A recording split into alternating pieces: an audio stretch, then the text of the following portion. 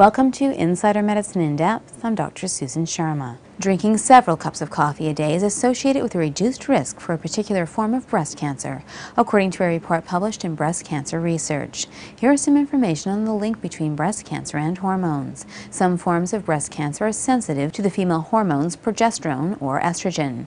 Breast cancer that is sensitive to estrogen is known as estrogen-receptor positive breast cancer, and breast cancer that is not sensitive to this hormone is known as estrogen-receptor negative. The sensitivity of a cancer to hormones can affect both the prognosis and the types of treatments that are likely to be effective.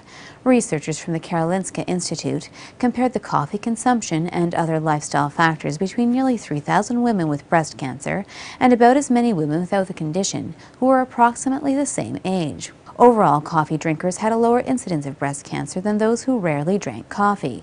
Several other factors were also linked with breast cancer risk, including age at menopause, exercise habits, weight, education, and family history of breast cancer.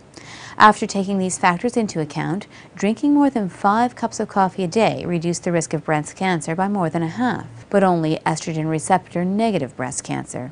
Today's research helps clarify the relationship between coffee consumption and breast cancer risk. So far, studies looking at this association have been conflicting, possibly because different types of coffee and modes of preparation have been evaluated. For Insider Medicine In Depth, I'm Dr. Susan Sharma.